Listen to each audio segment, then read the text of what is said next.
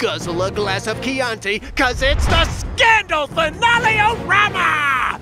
Bombs exploded, presidents collapsed, and the fate of Harrison Wright, aka Columbus Short, may have been decided at the barrel of a gun. Shonda Rhimes has made it so he could live or die. Fair?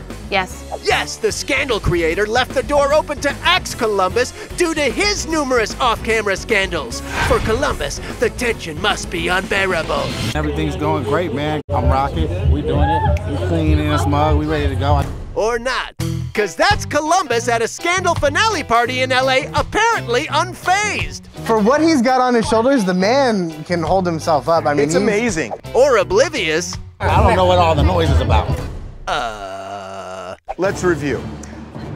He's been kicked out of his house by court order because he allegedly put a knife to his wife's neck. Secondly, she filed for divorce. Third, there's a pending domestic violence and child abuse case. Fourth, there's another domestic violence incident. Ooh, we're in the scandal bonus round. Fifth, he allegedly beat up a guy in a bar. Sixth, he beat up a guy at a basketball court and he pled no contest. Ding, ding, ding, ding!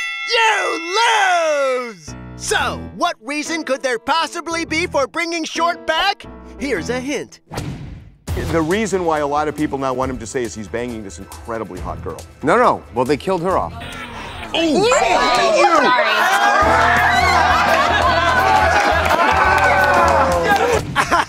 He hasn't seen it yet. So thanks, Columbus. You helped spoil something for our boss. And for the rest of America that hasn't seen it.